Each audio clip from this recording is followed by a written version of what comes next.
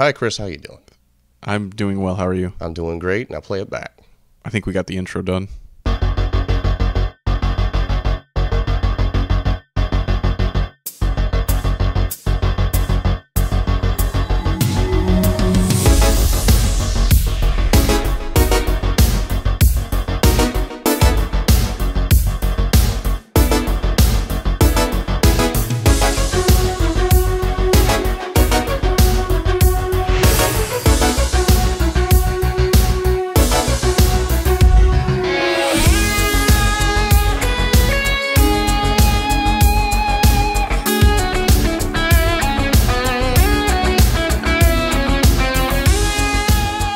We got the intro done. That's the important part. We're always struggling to find those, so. Yeah, I just don't care anymore. Yeah, well, it's been almost a year since we have recorded a podcast. 8 months? The last 9 podcast we recorded was months? Christmas, and it's September. Damn. End of September, too. Wake me up when it ends. Oh, shit. Hey, what was it, Green Day? Oh, what is it? We were Father listening of to all? some really good Green Day tracks earlier today. I heard that Billy Joe, BJ. BJA. Kind of like PTA. Billy Joe Blaskovich. I hear he thought he was doing a Prince thing in that song. Excuse me, what? Like he thought he was channeling Prince. No, it sounded, what did I say, Portugal the Man? Yeah. It sounded like that. Well, yeah, arguable. But not every falsetto, silly, like... No, I just thought like the sound of it kind of sounded like Prince. that. I don't care about Prince. I don't know I was actually anything. shocked how upset people were when he died. I was like, I didn't even know people listen to Prince. Yeah, I don't know. He was one of those figures. I mean, yeah, I guess so. It just had no effect on me at all. I never listened to Prince. I mean, I was not happy about it. Well, I wasn't happy, of course, but I was shocked at like the despair among people like on Facebook and stuff. I was just like, I had no idea. Okay, imagine this. In 70 years, Justin Bieber has died. Well, Everyone just having that reaction. the idea that Justin Bieber lives to be like 98 is frightening. Well, I mean, advances. He's got a lot of money. Advances in medical science. True. And, By then, he'll be launched into space and like jettisoned preserved. into the sun. Oh, I love that. well, yeah, a lot of time has passed, but you know, that's how it is. We're not going to do the Skype thing. No. There's such a great disconnect there. Some people can do plus, it. this is like an occasion thing. It's an event. Yeah. It's more important now. There's more gravity to it. True. You got a point. It makes things special. It does. And so much has happened. I don't even know where to start. That's the thing. These are always the difficult ones, and I don't want it to turn into some 3-hour thing, you know, as much as those are fun. Those are better for like Christmas situations. Just really that's an event. Set in with some hot cider by the fireplace and listen to us crackle. I mean, is there even a theme to this? Is just like the Lords of the Fall? Ooh. Lords of the Fallen? I don't know. Check it out. Workshopping it. I don't know. Of course, this one's going to be a little catch-up-y. Yeah, sure. Yeah. Yeah. And what all has happened? Heinz or like Huntley brand. What is your catch-up? That's a podcast title. Podcast title. Like if you had to have a preference, what would you say? Like this is the one. If you even eat ketchup, I don't. Like do you buy ketchup? No. You don't eat food that needs ketchup. No. You're not an egg guy with ketchup, are you? No. Well, I'm scrambled eggs. Sure, yeah. I just like put it on a boiled I think egg. it's wrong. It's whatever. I don't. Joseph introduced me to that. I for like the first time. I like a good breakfast plate where everything's like mixed together, like a little syrup in the eggs, a little bit, you know. A great country breakfast. Bunch of it's all running into each other and congealing. That's what I do on Thanksgiving. The grits and the eggs are making the eggs soft. There's juice running. Oh, it's fantastic. Do you like instant grits? You can't say I've ever had them. Do you like grits? I used to be very much against grits, but that's because like the first time I ever had grits was at my school cafeteria when I was like in third grade. Bad start. You could pick the grits up like a frisbee and throw rock. them.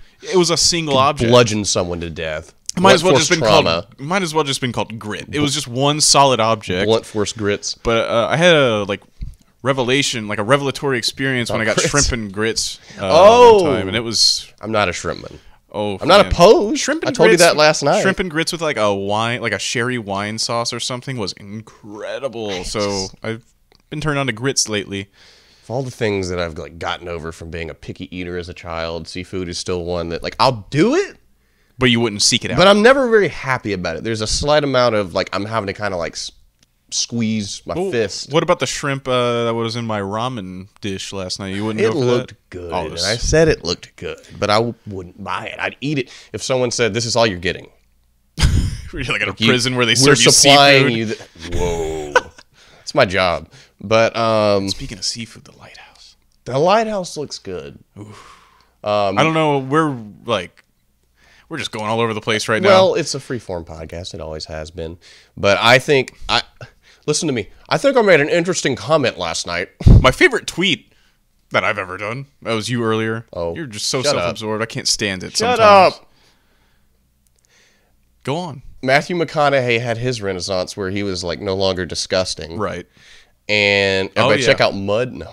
Got Mud too. Who else did I mention? I came around on Adam Driver. Right. After Girls, I saw him in Force Awakens. I went a long time without seeing that. He's good. And I'm okay with him now. It's like a member of a boy band that like would suddenly do like a amazing rock album or metal project. I'm like, okay. Maybe you're an okay guy. But yeah. And that's Robert Pattinson, because he was in Twilight. And, you know, if you go back, I mentioned, you know, he shits on the movies. Yeah, right. That's a great thing. He got rich.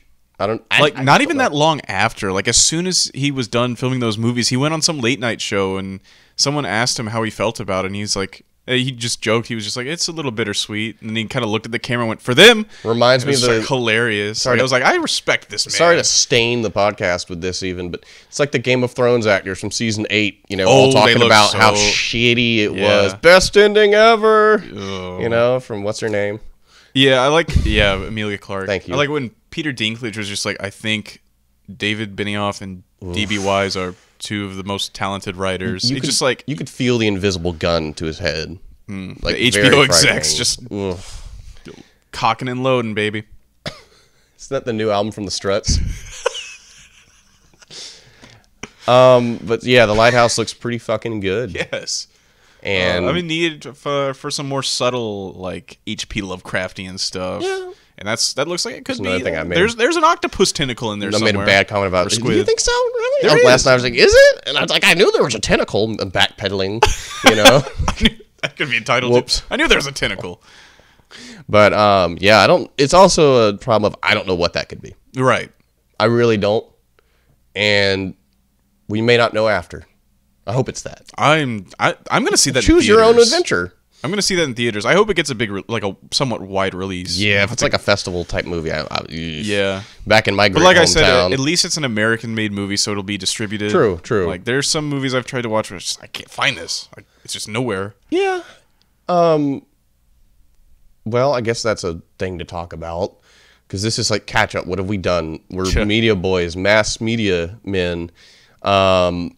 What movies have you seen since we last met? God, I don't even know where to start with that. I don't watch movies like I used to. I wanted to be, you know, everybody goes through the film buff phase where it's like, this is good for me. Yeah. I'm going to be like a man that's like a movie guy.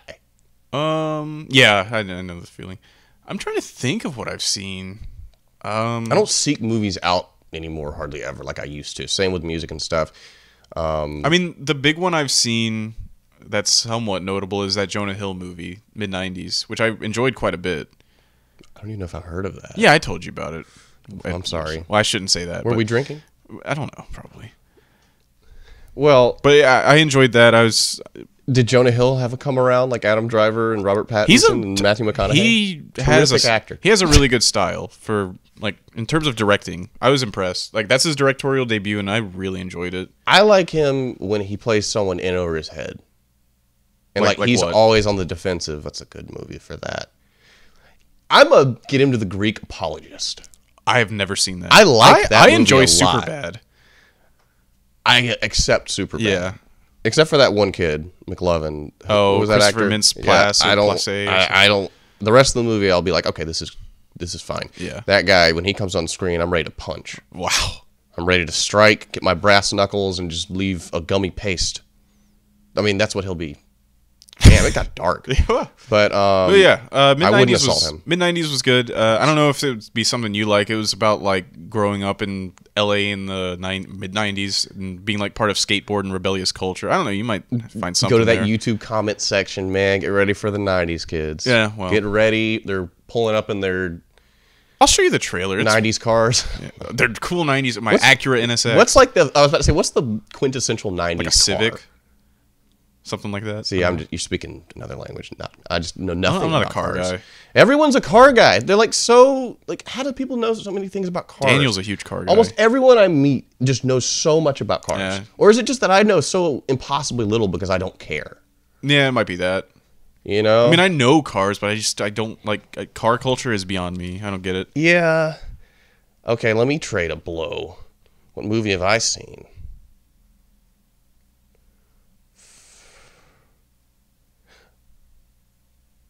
Oh, this is sad. What was that movie I saw that Jesus. This is great content. I watched a movie about a record store. Oh, I can't think of what it's called. And it's got that dude with the fucked up teeth that was like a heartthrob. It's from like the 90s, and it has Jack Black in it as like a screaming guy, but it's all about like music buffs and record stores and being really pretentious. What's a vinyl term? This is bad. I don't know. This is bad. Let's look it up. Let's find it. There's a line in it that's really famous where I'm Googling record store Jack Black. someone goes, that's a great fucking record. Hold on. Let me do that. Is John Cusack in it? Yeah, that's it. That's it. High Fidelity. High Fidelity. I saw that fucking movie. How was that? I had a great time with it. Yeah. For the first 45 minutes. I was just like, this is so funny because you don't see a lot of things that are sort of like super obsessive music people. Sure, yeah. And it had kind of a Clerks vibe, but that didn't offend me. You know, dudes hanging around in a store and just talking about like fucking Belle and Sebastian and like not saying they're obscure, but obscure records and the stereotypes of like the different fan of the different genre. And it was really good until it turns into, it's a romance movie. Oh. And it's in a weird structure because it's like, you know how people who are always, we've done this, people who are always like, my top 10, my top 5. Yeah. It's in the structure of somebody who would do that with like my top 5 favorite movies or records, except it's presented my first fucked up relationship and how that ended. So as the movie is going along, like present, it's interlacing with how he fucked up like all of the women he was like involved with. And it started off so well, and it just crashed and burned, and it was like way too long, and it got really bad. What happened is that guy, probably the director, had an idea for a movie like it was that, good. And he couldn't figure out how to end it, so he had to like shoestring some shit together. They just nailed the stereotypes of the music buff and like the different genre enthusiasts, like the metal and the punk and the indie rock, and it was great. It was great for that, but then it just fell off, and I got so bored and upset. I heard something about that recently, but it's old, regarded, right? but it's old, right? It's like mid-90s, early 90s. Well, I mean, like it's not recent. Yeah. Okay. Yeah, I saw something about that and thought about watching that. I don't know what it was, but yeah. Don't watch I've heard of it. No, don't watch it. I backtracked to find that movie because I was listening to Office Hours with Tim Heidecker, and they constantly have a drop of John Cusack saying, that's a great fucking record. And I was like, I got to figure out what movie that's from. Then I watched it with Ariel, and she liked it a lot more because she's liked romance stuff a lot more than me. So she enjoyed it, except we both agreed it was way too long.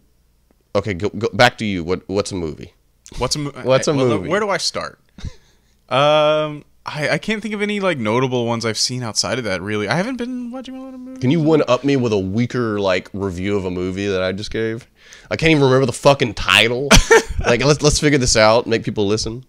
Man, you know, I've been looking at Lonesome Dove over there on my shelf. I still haven't cracked that open. That was my Christmas gift from you. I don't know. I've been scared. I don't want to break your heart. Yeah, I didn't know, like, because I saw it so long ago. I didn't know if it was actually total shit. And I just remembered it fondly from being a younger person and my parents fawning over it. I have it. It's there. Some people hold it in high regard, but I'd wonder if it's one of those things where it's just like nobody's watched it since the 80s. That's Space Jam. That movie's terrible. That movie is bad. That movie is not good, and everyone It's just people's memories because they were dumb kids. I watched that movie maybe in 2014 or 15 again with like some people. Like we just kind of threw it on. I knew it was not good at the time, but to watch them realize this movie's not good was really like it's kind of sad. The funniest thing about it is a lot of people couldn't get when I was in college liked it, and they couldn't get their hands on it for some reason, even though it wouldn't be that hard. Yeah, but they had merchandise, but they hadn't seen the movie since they were like a kid. Yeah, but they had like a poster or they had like a shirt. And I'm just, have you watched this? And I was like, I'm gonna watch it again soon. Like, one of my friends has the DVD. Yeah, but you own this shirt. It was like Rocco Bodie bought it on Blu-ray, and he's like, I watched this movie, and this movie sucks. Yeah. It's not good. And I was just like, really? I thought everyone loved that movie. And I watched it, and I was like, this movie's bad. This movie is really not good. Me and Joseph rewatched it after the longest time he hadn't seen it in college, and like I felt bad for him because like I could see the disappointment. You know, I think I've gone on the record to say this on the podcast before, but you know what that is in video games? Mario Kart Double Dash. Oh. That game is not good. I've been fortunate to have very fleeting interactions everyone with it. If you ask someone what's their favorite Mario Kart game, a lot of people will say Double Dash, but they haven't played it in a long time. A lot of people enjoy that first one. That game is horrible. 64 or the SNES one. It's yeah, it's bad. It's so bad. 64 one's not good either. I like this. I think that's just my nostalgia. Mario Kart. I played the hell out of that game. 7 on the 3DS was good. 8's great. You had a 3DS? I did for a while. I meant to buy one, but I don't know. I'll make a 4DS soon. You can smell things. Whoa, smell Link. Scratch and sniff thing. Ugh. You can smell Link's cool stockings. I wonder what his linens. Mario's mustache. That's Mimi. Okay, so you rewatched Space? No, I don't know. I don't have a lot of movie talk really. I'm just excited for The Lighthouse. And The Witch. We need to watch The Witch because it's by the same director. Yeah. And Robert Eggers. I've seen it and it rules. It's really good. Avengers Endgame. I have seen Avengers Endgame. That's one of the 4 Marvel movies I've seen. I've seen Iron Man 1 and 3. Iron Man 1's good. I don't remember. It's good. I've seen Iron Man 1, Iron Man 3. Iron Man 3's bad. Yeah, it was terrible. Saw that in theaters, man. I've seen Iron Man 2's bad. Oh, I saw Guardians of the Galaxy. Yeah, Galaxy Guardians. If you can get over the chuckle stuff and the music abuse, it's fine. It's a movie. And then I've seen Avengers Infinity War and Endgame. That's it.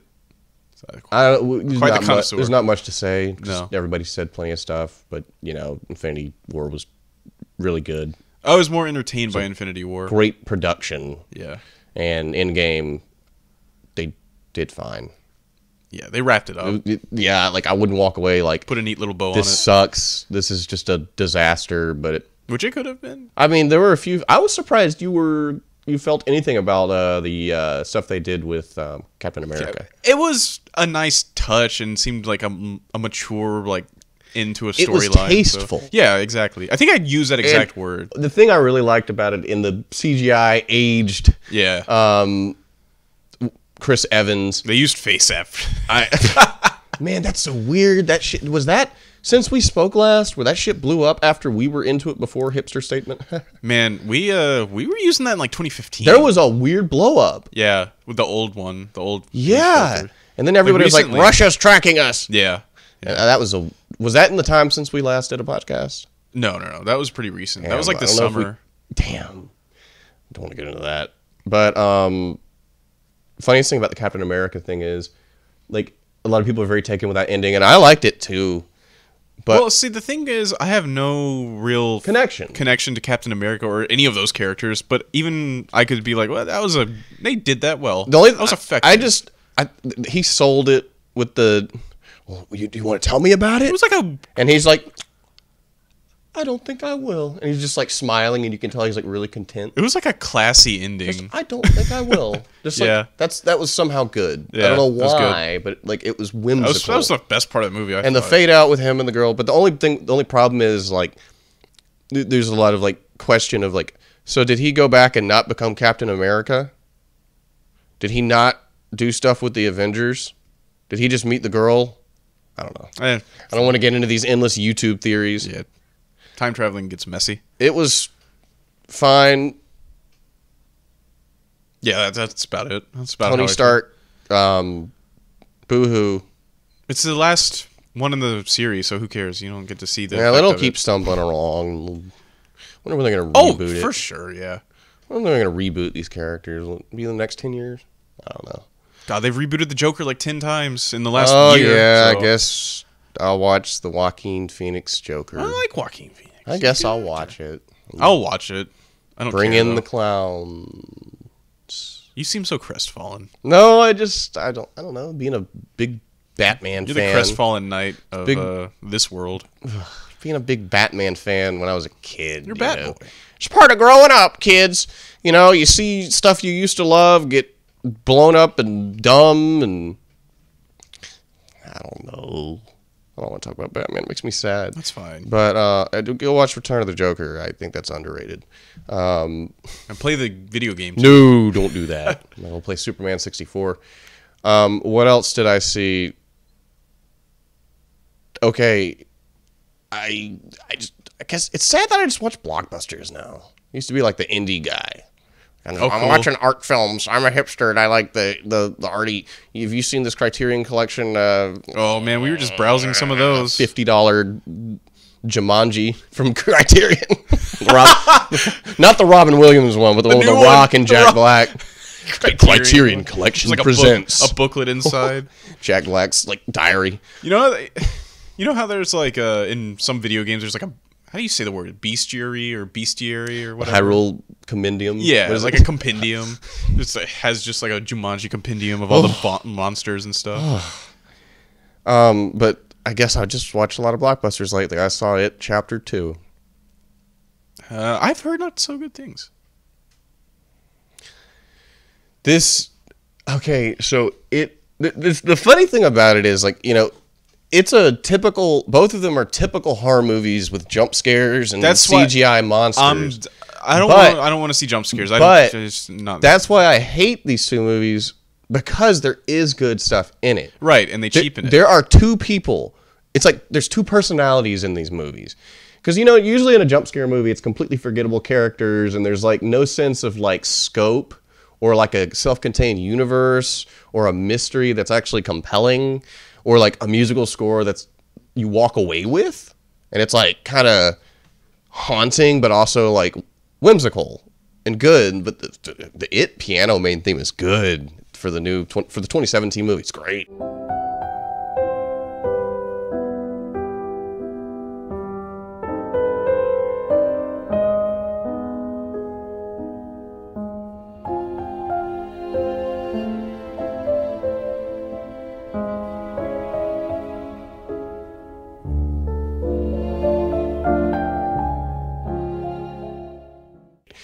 But like, I don't know, one of the Stranger Things kids, Finn Wolfhard or something's in there, and I don't know, the kids were really good, and but then it would be undercut by like a lot of stupid. It's not the worst jump scares or like the worst overblown CGI monsters, but it's there. It cheapens it. But some of the scenes are good. Yeah. Some of them, I'm sure. For like every good scary clown scene, there's like 5 too much CGI like twitching shit. But the ones that are really good are awesome. Like, they're really good. And the first one I would say is like a good. I thought about watching the first one. It's a good rental, like sitting around at night. I don't know, if you just go into it and don't expect a lot. Which I think that's what a lot of people did when that came out.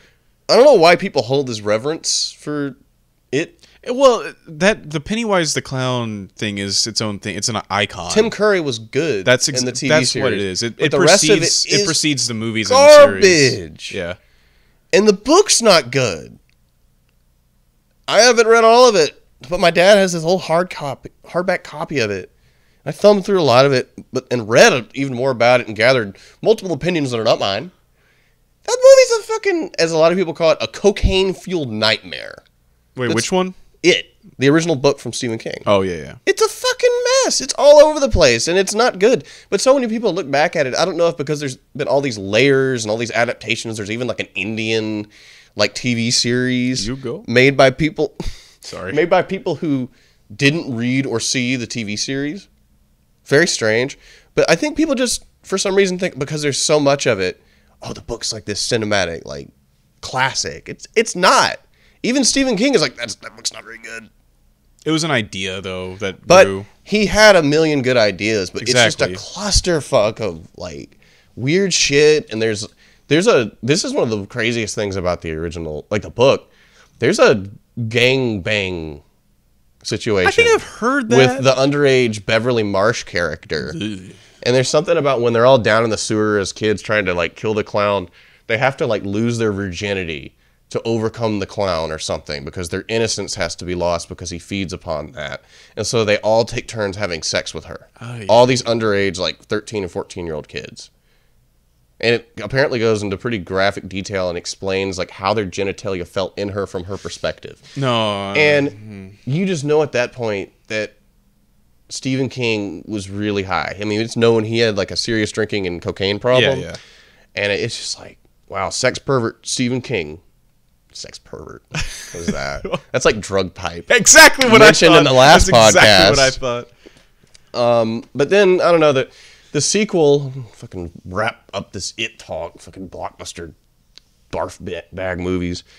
It was like 1/4 as good as the fine first one. Yeah. First one's fine. I also heard it was really long. Is that? Yeah, it was 3 hours long. Fuck that. I'm never gonna see Well, that. the problem about it, in like the first one has a structure to it for the most part. Like there's a lot of character building and development, and of course there's spooky clown scene. We're gonna interrupt it periodically with this, but like the second one starts out really strong, and like it establishes like. I think even people who don't give a shit or know anything about the story know what it is, and like the kids come back as adults. You're right. And it's like 27 years later because that's when the clown comes back every 27 years. That's the only cool thing about it. There's a mythos to it, and he's like an eldritch being. Spoilers. Yeah. He's from space, and he originated in a void. That's the thing about it. There's cool. great ideas, but it doesn't stick the landing anywhere. It's like Stephen King had these great ideas, and then it was just like, how do I make a book out of this? And like, there's a macroverse in Stephen King's novels, and a lot of them are connected. Yeah. And like in some of his other, Something about The Shining, right? Tommyknockers has like a character goes to Derry, Maine, where it takes place, and he sees a clown that is Pennywise. Okay. But like, it's a passing thing. And then like in a time travel one, the one that Stephen King wrote about John F. Kennedy, like someone's trying to like, it's like the date that Kennedy died is the name of the book. Yeah. Someone's trying to like save Kennedy and go back in time. They like go back in time to when the kids are in Derry, Maine, and they're talking about a murder. They're like, oh yeah, that one wasn't the clown. There's like, he does these weird little like subtle nods. Yeah. But apparently in his mythos, there's like creators of the universe, and there's like a giant space turtle. The Meandering or something, and it and whatever. Well, Pennywise, it and the turtle were like the two beings that existed as yin and yang. I like the thought of that. And a clown and a fucking the turtle. giant space turtle. Well, the clown is just its favorite manifestation, but apparently, like it has no true form. It's like something referred. See, I like the ideas a lot. So it preys on the kids' worst fears. But is its what it true is, right? form is not like, was it corporeal? Yeah. It's something called deadlights, where it's just like something in another dimension that we can't see or understand. And when you look at it in a very Lovecraftian way, You're selling me on this shitty product here. You go insane, and there's a few times where you see the deadlights. Yeah. And like it's very Lovecraft. Like people lose their mind and like start floating and going like comatose. But it's so weird. Like the fucking clown. I don't know. This is just I like talking about it. The clown. The reason it's a clown. It likes that form. Oh, okay. It just likes it. I thought it might like adapt to the children's worst fears. Kind of, what was it like? Well, Dante's what it does Inferno? is it does do that. It does do that, but ultimately it like reverts back to clown form as like the base of operations, and it's such a mess. But it does go after the kids' worst fears, and the reason it goes after kids is because their emotions are easier to manipulate, and as it refers to, it said, God, it's so sorry. It, the character, Pennywise, says that it's like salting the meat when you scare them. It feeds on the fear and it makes them better, and it has to eat the children every 27 years, and it's all these disappearances, like hundreds of people every 27 years for billions of years, because it's apparently billions of years old. I don't know, like that's good stuff, but the rest of it is just a disaster. And can I spoil? I don't care, yeah. This omnipotent, like interdimensional, like extraterrestrial thing can like, when it manifests itself, there's like a set of rules of its physicality. It's so confusing. It has to look like Bill Skarsgård. That's one of them. Like, in the end, it can do all these things. It can turn into a giant spider and like spear you through the chest, but you can kill it by insulting it. Okay. And that's the ending. It's like a War of the Worlds, how the birds just shit on them and they die. Like Remember that? Oh yeah, God. Because their immune systems weren't up to snuff. They didn't drink enough kombucha. What a parallel. But yeah, literally in the end, like after it's like this giant god monster can like live forever for billions of years, they start calling it a clown and chanting around it, and it backs away and starts shrinking, and they rip its heart out. Except it also, why would it have a heart? Because it's lights. So it's just it's interesting. It's like, just look into it. So I don't know, I'm done. But it was like the second movie was not, it was pretty, it wasn't bad. It was just, there's no structure, and like, there's like we got to split up in the middle of the movie, and it's like, okay, they're all going to see the clown and be alone. It's going to do this for an hour and a half. You can see it coming. The strength of the characters is when they're together. Yeah. But as soon as they split up, because they have to go find an artifact, because there's a ritual, these like Native Americans almost destroyed it. This is insane. It's sprawling. Stephen King has so many ideas, but he's a psycho. Yeah. That's like I said, you're selling me on it. There's a ritual of chewed that these Native Americans figured out, where there's like this urn that all the people who are being stalked by the clown have to have like an artifact from their childhood. And they throw it in the urn and do this ritual where they start chanting in a circle, and it should kill the clown. It's Rainfall's Chanupa from Red Dead. Remember that? I'm gonna get into Red Dead. Okay, I thought that would. There's a lot of like sequels. I thought that could have been a good pivot. There's a lot of sequels and twos I'm gonna talk about in this. Okay, but is it just called It 2? It Chapter 2. It Fair colon enough. Chapter 2. That's a little classier than just It 2. With a is it Roman numerals? No. Well, it could be in some, but no. It's mainly just It 2. But yeah, I mean, I enjoyed it, but you just got to go into it like this isn't going to be good, and you'll like it probably. Bill Hader was good.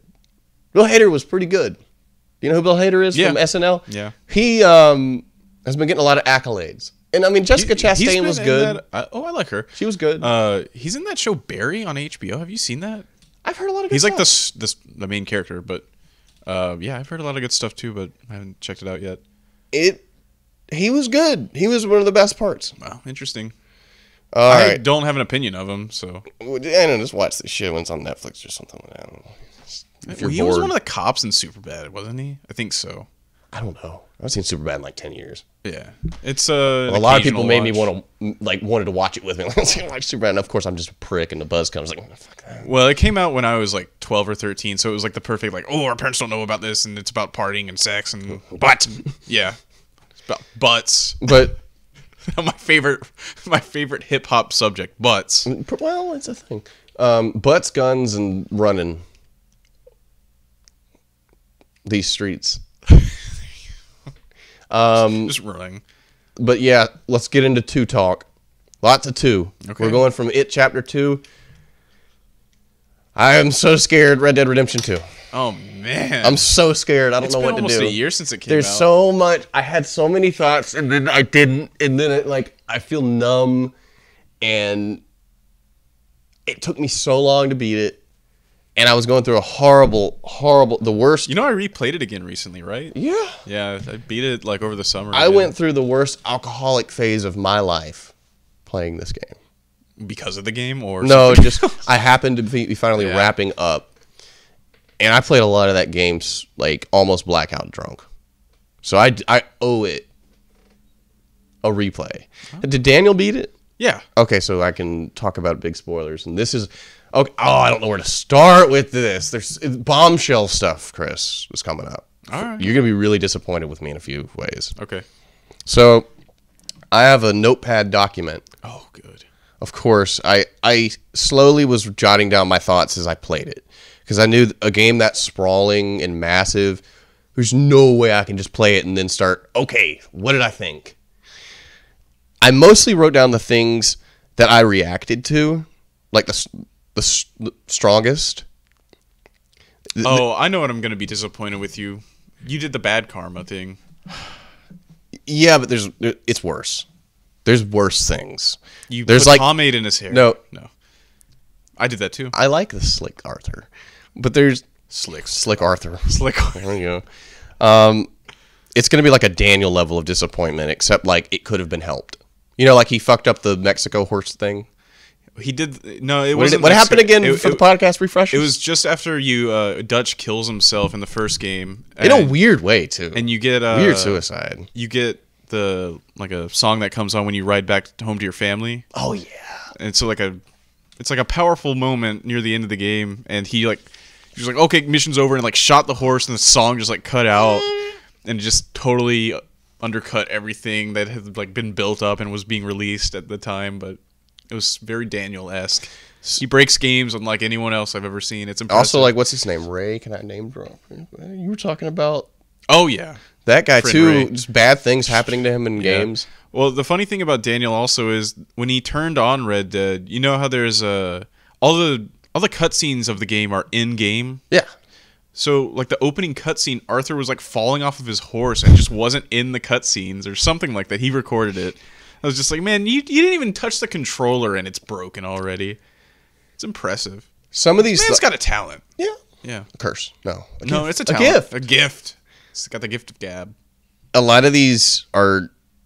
I just put them in here and didn't curate them. And some of them I wrote drunk and there's some misspelled stuff. And it's not in a good order. And for some reason... Okay. Some reason... Okay. So the first thing that pissed me off... I doled out my thoughts to you in some ways. Oh, sure. I gave you some of the generic bitches and gripes about that game, like, it's too easy to fail missions. You're, like, following somebody, and you don't know how to operate the horse because you're drinking, and you walk off the path for 3 feet. Mission failed! That's a generic gripe. Yeah. A few times there was a little bit of that in the first one. Oh, yeah, for sure. And I did not feel as irritated as in the first one. In the second one, it got to me. I don't know. It just felt like the game was too constricting about how it wanted me to play it. I get it. But I didn't feel that with... I know you don't want me to compare, but GTA 5, like, I know, you could easily fail some missions in that. I can't stand that game. With me in Red Dead 2... I don't know if it was my own incompetence or just wanting to kind of break the mold and do a few things outside of the lines in the mission. It is pretty restrictive. But it felt oppressive But sometimes. see, to me, I was willing to play ball with it because I was just having such a good time. But I totally can see adapted. From the outside, it is very restrictive, and they want you to do these things a certain way. It frustrated me for a while, but then I tempered my playstyle and was just like, okay, I get it wants me to do it exactly like it should be done. I can't fuck around. The whole game style is very deliberate and slow paced. And it wasn't like I was trying to like shoot story mission characters or anything during like talking scenes, but like I would just fuck up or just venture off or like try to do something right that I thought would be cool, and it's no. And so that sucked. Jim Baker's voice came in and went, "Stop it!" Oh, Jim. And so that's one of my silly drunken notes. Too easy fail missions. Yeah. I should have put more thoughts down from the beginning, but I kind of started putting my thoughts down heavily during the Gorma segment. What is that, Act 3 or 4? That's 4. Okay, so there's 5 main acts, right? I think 6? It might be 5, actually. There's 6. Okay. There's 6 in the... Is 6 the... Who cares? And there's 2 epilogues. I really enjoy the epilogues. Really? Yeah. Even the building the house scene? Yes! I thought it was great. That song, it's man. Cheesy as hell, but I like it. I know. I thought it was good. Willie Nelson's song in it, too. With Snoop Dogg. With the way it ended in the main story for me, I needed some laughs. Sure, yeah. And Uncle was... I like Uncle. John's a great. So I wrote this down. Arthur is a great character. Guarma walking simulator. Semicolon. I just put my controller down flat, upside down for a long time, so the analog stick would just keep me moving. That lasts like 30 seconds. It felt like I know what 5 you're talking about. minutes.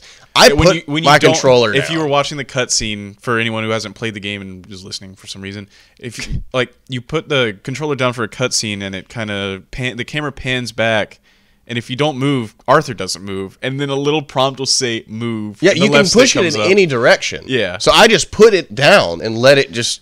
It's a interactive, quote unquote. I was very frustrated by that. I just in my head. Yeah, it was just like why? What I mean. I think there was supposed to be like a weighted kind of impact to it, like, oh, you're tromping through the sand, you're pushing, you're slow, and you're feeling like the work he's having to do and the weight of it. But I just was like, fuck this. It's pretty stupid. And it was a walking simulator.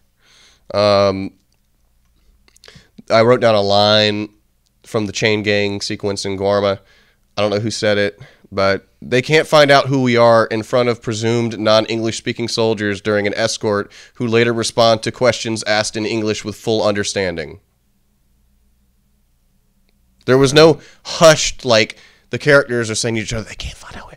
They're just, like, walking right behind these people. They can't find out who we are, and then they respond in English later. Yeah. And that made me angry.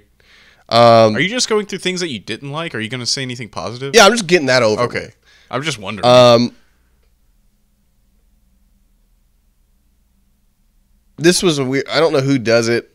There's like an attack from what are they? The Haitian pirates or something during like the escort and the crew. And I think it's Dutch immediately shoots the soldier escort as soon as one of these Haitian pirates enters the scene and chaos ensues.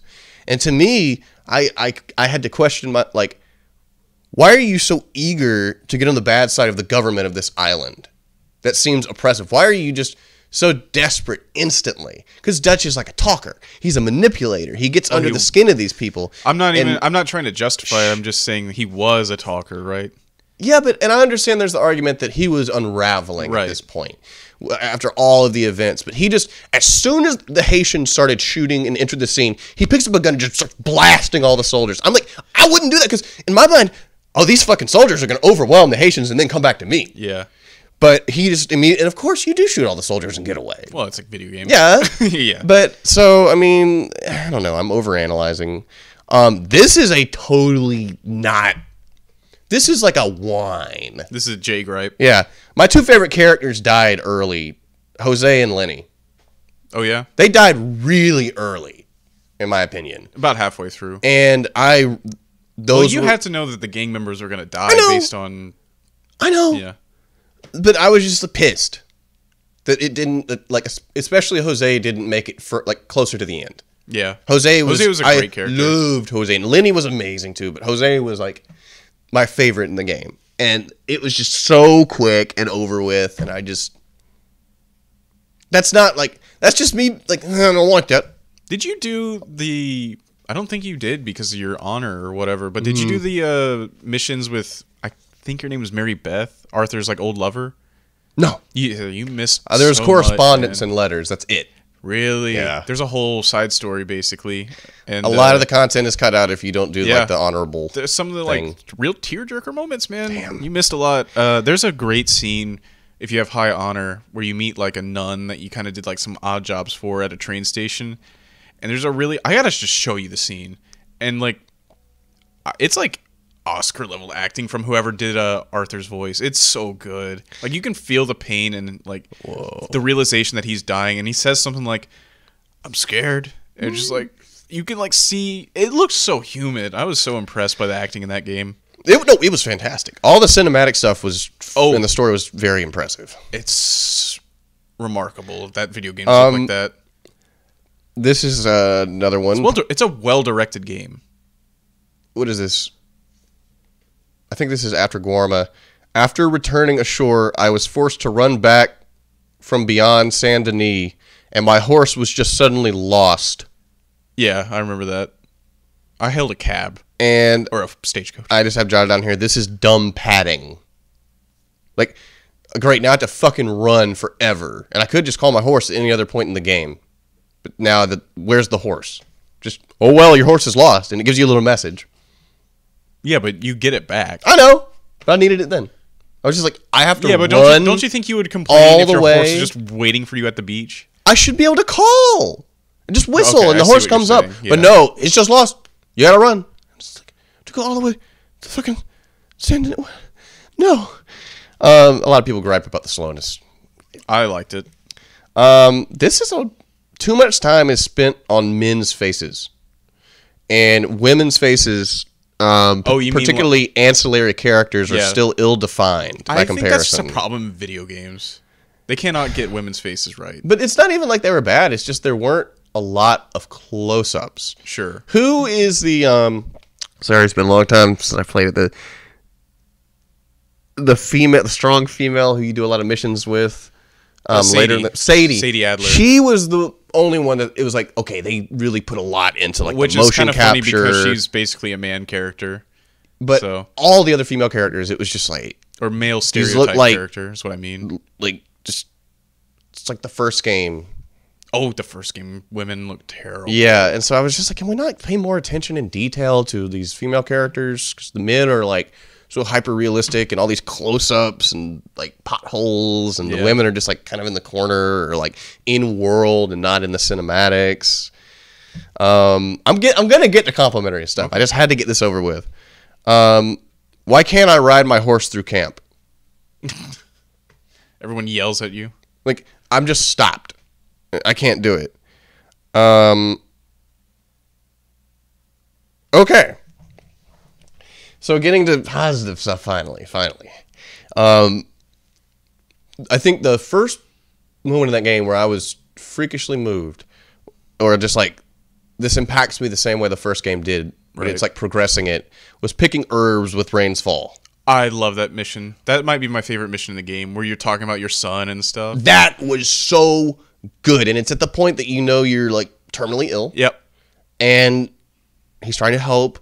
It's just that... I love overtones of like Native American mysticism too. It's so interesting. One of the best parts of Longmire, even though that show's a mess. Well, it's also, remember when we talked about Cowboy Bebop? The first half of the series ends, and there's like wise Native American, quote unquote, you know what I'm getting at, but like it's just such a weird like cosmic. I don't know how to describe kind it. Of a Western, you know. I love it. It's funny. Love it. I cried for the first time as Eagle Flies was returned to Rain's Fall shot. First time. Wait. Yeah. Ooh. Yeah. The stuff with I really enjoyed Rain's Fall. Like he's great. Fucking awesome character. And when he gets to that little shrine and it's like burnt by the soldiers. The Chanupa. That fucked me up. And his reaction to that, because he's such a positive character. You could hear like the shaking in his voice. And he's disillusioned and negative. I was upset. Yeah. And I don't know, his conflict with his son, Eagle Flies, was very upsetting in like an emotional, stirring way for me. Yeah. And I felt a lot of stuff with that for the first time in the game. I mean, there was stuff I was like, oh, that's sad, or that's moving, or I like this small story. But it was like, okay, this is hitting me. Well, let me piggyback off of that subject. The waterworks got going for me at the very end of the game when like Arthur succumbs to his illness or whatever. I think you got shot by Micah, but like, so I didn't know there were separate endings.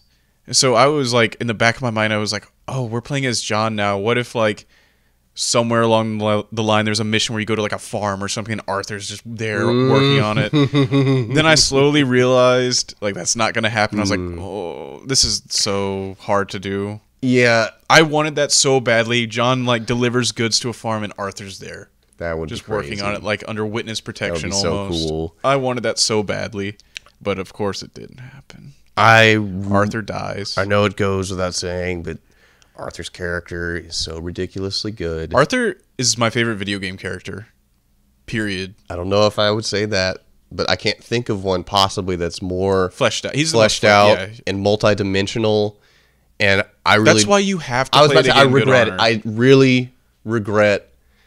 I don't know. I just started, like, I just kind of did, like, through the first half of the game, I didn't go out of my way to do positive things. Right. I didn't do horrible. I wasn't, like, running through the town shooting everybody up, but I didn't, like, help people often. Right. I didn't jump at every opportunity when I was hailed on the side of the road to, you know, do the side mission. Some side missions that are just good honor missions that give you a lot. So I didn't it's have not time. like it's not like you just have to go out of your way to find someone to give 5 cents to. They're just missions you missed. I didn't have time to just build a lot of it. Right. So I sat in the middle.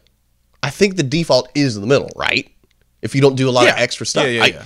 So the fact that I still got like the bad ending because of that, I started toward maybe 3/4 of the way through the game when I became aware. Did you go for the money at the end? Or did you help John? I helped John. Okay, that's interesting. There's multiple there's not just two. So you might have gotten the neutral bad. I helped John at that point. There's like a very good ending, a neutral, and there's like a bad one. Yeah, and 3/4 of the way through the game I started trying to go out of my way to do like the really nice stuff. Right. But by that point, it wasn't salvageable. And by the end, I was like, oh, no, come on. Like, I'm not even, like, far over into the red or whatever. There are a lot of reasons. Unforgiving. There are a lot of reasons to replay it, especially for you. So one thing that I picked up on was it's fascinating to see how much reverence Arthur has for Dutch at the beginning, knowing what happens. Mm-hmm. It's so fascinating. But yes. His eye-opening in the evolution of it is great. Because you're kind of seeing it along with him the first time you play the game, but to know what happens is really interesting to watch. And for you specifically, the good honor missions are some of the most moving things. Like a lot of Rains Falls-esque kind of like heartwarming or kind of things like that. So it's definitely worth a replay for you. But yeah, Arthur's character was incredible, and I can only imagine if I did all of the honorable things, how much better I would appreciate him. Yeah. Because I appreciate him so deeply at this point, you know? The only flaw I feel, and it's just, it had to happen this way, video game, and, you know, it has to get from point A to B, but as he started to question Dutch, and he kept going with them. It kept going for too long, to the point that it was like, okay, man, like, yeah, you're like dumb. The split where they have like the conflict within the camp should have happened. Yeah. Did you? I bet you didn't get this. I don't know if it's optional or not. Did you get the part where he tells Strauss to just leave? The Austrian lender? I know who Strauss is, but I don't remember, honestly. I think you probably have to have good honor. That sounds familiar, but... There's a scene where he just like... No, you didn't do it. I know you didn't do it because there's an optional series of missions where you're supposed to collect debts near the end. And you go to these houses and people don't have the money. He's like, you know what? Just forget it. Just things like that, or he'll pay it. Oh. And he storms back to the camp. He's like, Strauss, get up, leave, pack your bags. You're going. Strauss. And it's really impactful because Strauss is so like lost and scared. He's like, what did I do? But like, Strauss was the whole reason Arthur ended up with tuberculosis in the first place, indirectly, but. He destroyed his world. Who was that kind of like slick dude? Trelawney. Who drifted back and forth with the gang. Trelawney. I liked their final thing. And I think he at first is kind of trying to tell Arthur that he's not really leaving. Yeah. But then Arthur's just like, we both know like, what's going here. And they have this quiet acceptance of that. That's really good. I have to show you at least one thing that you missed. I know you're going to replay it at some point, maybe. At some point, you'll get to it. But I got to show you a couple things to really stoke the flames here. But I became less less irritated with a lot of the elements of the game as it went on, as I got more engrossed in the story and felt I'm going back to see Chris. I got to really wind this up. I got into it, but the first half of the game in particular, I probably didn't give enough attention or focus and took too many long breaks. Because I kind of, as Mega 64 would say, barged it in the end. I would play for hours and hours a night up at, like toward the end. I think it took me something like half a year more to do like the first 2.5 acts. Yeah. And I stopped for like months at one point. You should. And then when I came back, it was just boom, boom, boom. Look at your boom. trophy list and see the dates. Suddenly, they started getting really concentrated. We need to check that out. Yeah, and so I got in that second half when I became determined to beat it pretty quickly. I got more adjusted to the slow pace, the deliberateness that a lot of people talk about, either positively or negatively. I became more accepting of the combat, which I didn't care for a lot in the first one, but I started to get into it a little more halfway through. How did you feel about the gun mechanics and the, like, you have to cock the lever and... Did you like that? I didn't do shit. Huh? I didn't hardly ever clean my gun. No, I just mean, like, did you like the fact that when you shoot a gun, you have to reload it, like hit the trigger again? I didn't even think about it. Really? No. That was, like, a really strange change to me. Cause I just kept, like, hitting buttons, probably. You just didn't notice mashing. it? Yeah. I didn't... You never picked that game apart like that? No. Really? There was too much of it, and I knew I didn't have time. So there are a lot of fascinating little details, like especially in first person. When you shoot like a revolver or lever action gun, you pull the trigger, like on the controller, and your character pulls the trigger. So you pull the trigger again, and he puts another bullet in the chamber, like a lever action, and then you can pull the trigger to shoot again. Yeah, I got to replay the game, big time, because I think it's the only game the that's first thing about it, but I beat it. Done anything like that? Because in the first game, like you pull the trigger and it shoots, and he reloads immediately. So it's just, I don't know, it's different. I'm surprised you didn't notice that. What else do I have to say about it? I don't know. You missed the boat on multiplayer, I guess. Oh, completely. Yeah. I loaded it once and was like, I think I got shot by someone. I was like, I don't have time for this. The stuff with Bronte. Oh. I wanted more. Yeah, I did too. I wanted a lot more because they really built him up. Yeah. And then when you finally get down to it, I think they realized we've spent way too long. We got to like hurry this along. And I liked what Dutch did. Oh, fed him. Even though, of course, obviously it was horrible, but it was like, I was just like, what was the line where John's like, what part of your philosophy books cover killing or feeding a man to alligators? Yeah, and he says, the part that covers weakness. Oh, yeah. That's so good. But I mean, I really enjoy the epilogues. Yeah. I think I was so affected by the ending and Arthur's death that I was like, I wanted to cling to this universe in a weird way. Yeah. And needed more. And I started to look at it differently and with more weight and like, this is holy. Yeah. This is amazing. Like, this is so good. Like, I have to really appreciate this. And so the idea of going back and doing that from the start with the game is very enticing. Yeah. I enjoyed my second playthrough quite a bit. I love John. John is so amazing to me. And to be able to step back into it from his perspective was really great. And to see more of how it connected to the first one was wonderful. Yeah, I like the credit sequence when they show the Pinkertons like scoping out his house. Yes. It's like, it gives me shivers. Now, the bombshell that I am going to say here is I knew the night I was going to finish Act 5. And I knew there was an epilogue coming up. And I knew it wasn't going to be Arthur. I got blackout drunk. And I remember all the way up to the point of the altercation with Micah and Dutch. The very ending. Yes. The actual part where I got the bad ending. Lost it. Wait, what do you mean? Where he gets shot in the face. Oh, Arthur, yeah. I cannot recollect it. Oh, okay. I went back and watched it on YouTube. But there's like, I don't know if I like blacked out or didn't want to see it or like couldn't cope with it and made myself forget in a weakened state. But I remember the music. Was it Unshaken? Yes. Yeah. I remember being impacted by that. But the next day when I went back, I was like, oh God, what have I done? I beat it. I remember beating it. You killed Arthur by your own hand. And I went back and I was like, I don't remember what happened. I don't remember what ending I got. But I remember the wolf. I did. It's like I blacked out in the middle when Arthur got shot. You might not have gotten that ending. I think I repressed it. You might not have gotten the ending where he gets shot. He gets stabbed in one ending and shot in one, and the good ending is he just like he goes off to the cliff and like, is wheezing and watches the sun rise. But it's one of the two.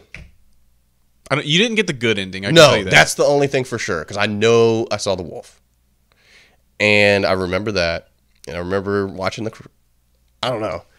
I remember that song though. I thought the song was cool. It's okay. I felt it's like not my favorite one. I was floating when that happened. I was just like, this is the whole soundtrack's fantastic, unbelievable, including the original. This like is fucking unbelievable. Yeah, that's a amazing soundtrack. So I don't know if that puts me in better favor that I was possibly so affected by his death that I blacked out or repressed it, because I do remember the wolf and the lightning strike behind the wolf, and I remember Micah coming out and Dutch being there, but in between that, it's gone. Ooh. That's what's so scary, and I felt so helpless. That's a lot of time. It was like a wake up call. So then I was like, I can't drink anymore and do this, and I did the epilogues. And I was like, this is wonderful. Yeah. What's the last thing? Oh, yeah. It was great. That was a great game. I think the first game impacted me more because I hadn't felt anything like that, and so that stole what the second game could have done. But I still thoroughly enjoyed it, and I started replaying the first one. It's a fantastic game too, which I had originally played on Xbox 360, and I bought a PS3 copy to replay it. I mean, the Xbox One is the best way to play it. Yeah. It feels so good. But it still works.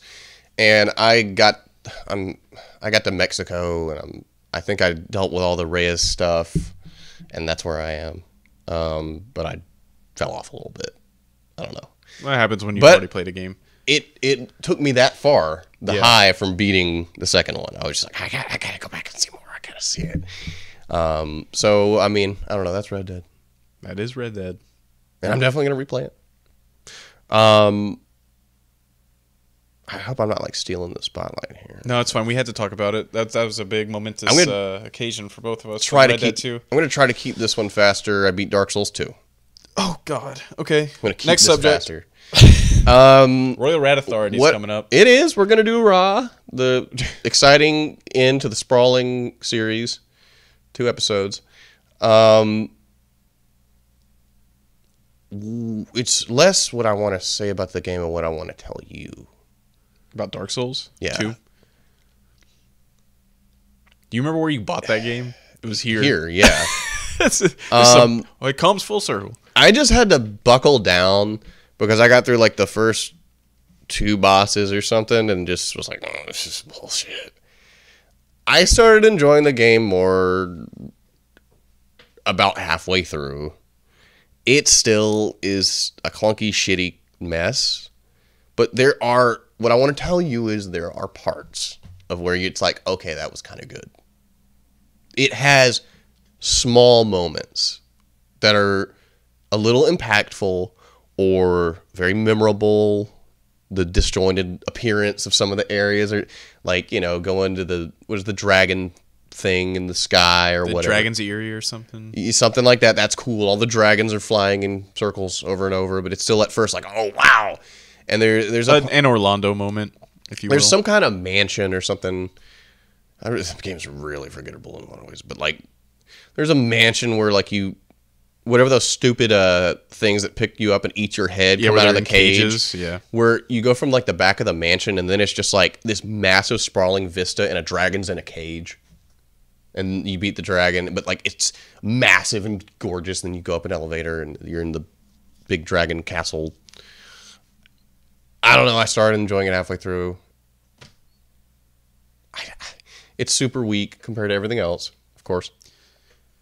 What about Sekiro? We finish. All right. You should play Dark Souls 2 one day. I'm not going to. You should do it. I refuse. I can't. I don't like the way the game feels. It's. I also learned that I've played the game. I got somewhere in it. I just could not stand it. I beat the mythos is intriguing. The locales are interesting, even though most of them don't make sense like they do in the others, even though those don't make a lot of sense either.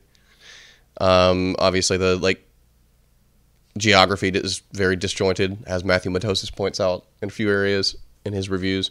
But I don't know. I wouldn't say don't play it at this point. I'm saying to myself, don't play it. Don't play it. Like, if you're a fan of 1, 3, and Bloodborne, play all those, exhaust them, and if you want more...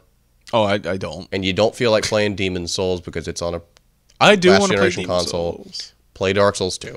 Demon's Souls needs a remaster or just a re-release or like some way I can stream it on PS4. It's such a good game. Oh, this is funny about you remember the very like skimpy witch armor in the DLC of the third one? Yeah. First appeared in Dark Souls 2. Didn't know that. Yeah. Well, you are in Earthen Peak and the DLC. Some of that's cool. I don't know. There's a few cool moments in Dark Souls 2, but overall it's just like I'm going to echo the sentiment Matthew Matosis said, like, as the game's not very good, but I'd rather play it than like a lot of games.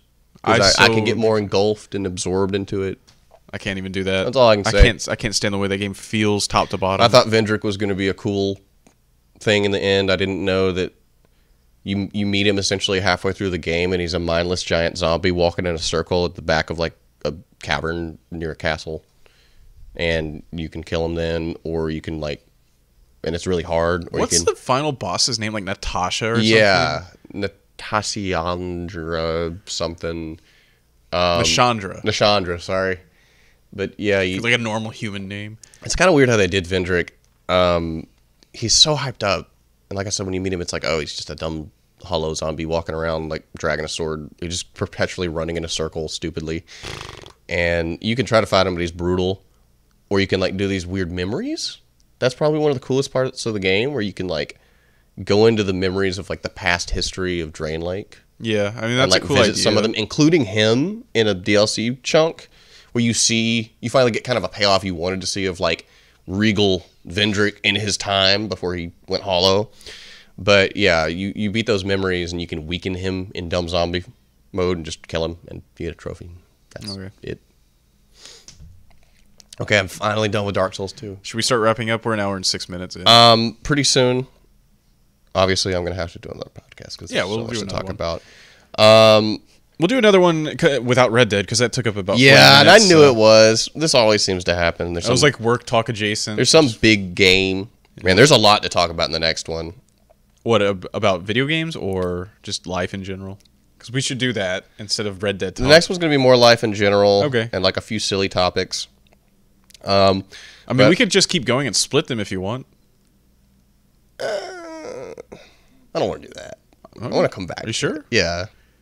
Don't pressure me. No. Okay. I just wanted to say a few more things about video games so that it can be out of the way. Okay. Obviously, beat Red Dead 2. Yep. Beat Rise of the Tomb Raider, which is the second. More twos. It was fine. Probably I haven't played the third one forward. Thank you for your intrepid reporting. I beat Gears 5, which came out very recently. That. I liked it. Okay. Multiplayer's fun. I really like Game Pass on Xbox. Super cool. There's a ghost outside. Oh no, she's back. My God, it sounds like someone's revving up a chainsaw. Gears is happening. Oh shit! They got the Lancer. The Locusts are here. That's what they're called. Right?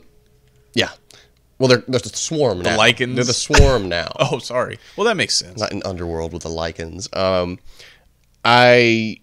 You remember I played Far Cry 5 with Mario, and we were like, it pretty much sucks, but we had some fun. Well, yeah. Anything's better with a friend. We got to the final boss of Far Cry New Dawn, which should have been the DLC of Far Cry 5. Most of that game was shitty. Wait, it was a separate release? Yeah. I didn't know that. It should have been the DLC. But it was like a smaller game, right? Yeah, yeah. It wasn't like a budget title. It wasn't, yeah. It was mostly just the map of the first one, but they like made it colorful and added a few. So like Blood Dragon when they did that. Yeah. Okay. Yeah. But Far Cry New Dawn compared to Far Cry New Dawn makes Far Cry 5 look like a masterpiece.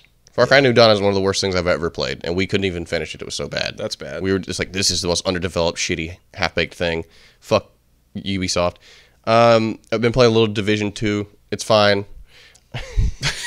Been playing World War Z with Mario for a dumb multiplayer experience. I've heard that's actually not bad. It's fine. Yeah. It's a spongy zombie. You never played Left 4 thing. Dead, did you? No. Yeah, same shit, I'm The sure. only failing of World War Z is that game can't hold up if they don't keep putting out like a million new maps. because when it launched, there were like 5 areas with like 2 subdivisions in each, and they get really old really quick. I've been replaying Breath of the Wild. Oh yeah. I accidentally deleted my original file, and I've gotten further than I did now in my original file. That game is wonderful.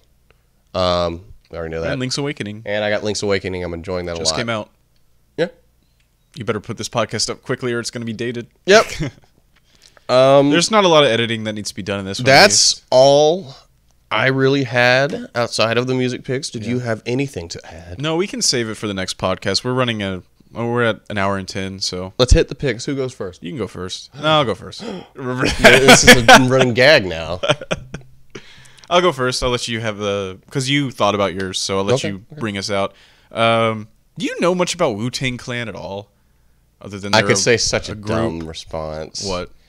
I know they ain't. Nothing to fuck with. Yeah, thank you. At least I don't have to say it. I don't know. I don't have much to say. I forgot to do big research into a music pick, so I'm just gonna pick a song that I've been listening or something I added to a playlist recently of old school hip hop. Cool. Ooh. I'm a fan. Wu-Tang, basically, they're a super group of sorts, and they all split off and did their own thing and put out solo albums like Raekwon and Method Man and all those guys.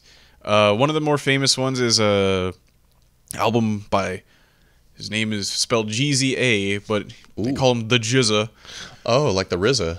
Yeah, exactly. He was also Wu-Tang. Oh! So, but he put out an album called Liquid Swords, and I'm picking the title track off of that. So here we go. Hell yes. When the MCs came to live out the name, Antica to perform, some had to snort cocaine to the act the same. For he rocked it on, now on with the mental plane, just to spark the brain, with the building to be born. Yo, the RZA flip the track with the what?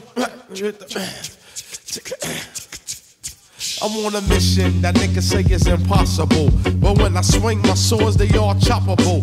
I be the body dropper, the heartbeat stopper, child educator plus head infiltrator, cause niggas styles are old like Mark 5 sneakers. Lyrics are weak like clock radio speakers. Don't even stop at my station and attack while your plan fail. Get the rail like Amtrak. What the fuck for? Down my law, make law. I be justice. I sentence that ass 2 to 4. Ran the clock, that state pen time. Check it. But the pins I'll be sticking with, you can't state the crime. Came through with the woo, slid off on the DL. Chris, I like that. I think the beat is in a style that I miss a lot. Yeah. Now we're all clicky. But enjoy a little Keanu Reeves. Piano chord progression, staccato slapping, and some very, very strange lyrics. Yeah. How does one's mind go to these places sometimes? I'm often How does he impressed conjure by these things up? Clock radio batteries. No, he said lyrics What are. did He said lyrics are weak like clock radio speakers, which is so oddly specific. But it's like I get what he's saying. He had to be sitting there thinking about. Yeah, Like it's like McDonald's toy. Like where their mind went is one of the most fascinating parts of it. And I don't know. It was simple but effective. sure. And I I mean, there's haven't not been a lot- exposed to Wu-Tang Clan. Hardly ever. It's my favorite group in terms of hip hop. But Whoa. them and A Tribe Called Quest, of course. And I enjoy like the whole theme that they go for with the like, Right, the kung fu, Like, that's just- old 70s kung fu Does stuff. anyone do that kind of stuff? What do you mean? Like, does any rapper or hip hop group today have a sort of like vibe like that? I don't think so. Not quite like that. That's a really strange mix of cultures. Yeah, but it works. It does It's work. really interesting. That's a cool pick. And as always, thank you for finally bringing hip hop back. Yeah. You know, I have to sprinkle it in every he's once bringing in a while. hip hop back. That's me. Yeah. That's Chris. And because God knows I'm very repetitive with my style, so it's refreshing. Well, here you go. Your turn to shine. Right now. I have nothing to say about it. I'm just going to play it. This is a neat song by somebody who I'm going to cast. Neat. Okay. Neat song by somebody who probably, the singer probably worshipped Bob Dylan strongly, and it's a little psychedelic. It's a little haunting. It's this is different for you. shut up. It's Purgatory Drive by the Growlers.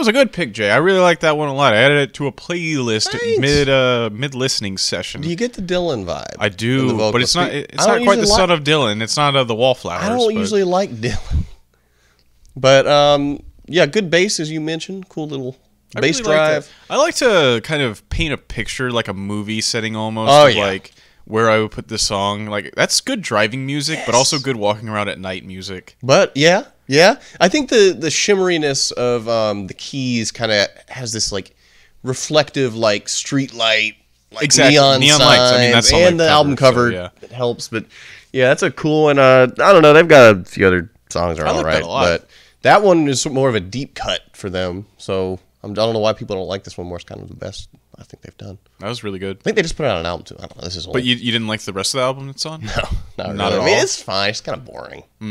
This one just It stood out to me. doesn't sound like that at all. More or less. It just doesn't have the same like hook to it that I think this one does. This one's, I don't know, haunting in a way and kind of ethereal. Yeah, I like my it a lot. typical MO. That was good. Thanks. Good. Thanks, the Growlers. Appreciate it too. All right, well, let's wrap it up then. This is it. This is This it. is the first podcast of probably 2 more. Yeah. We can see what we can put together. We gotta get the D-Man.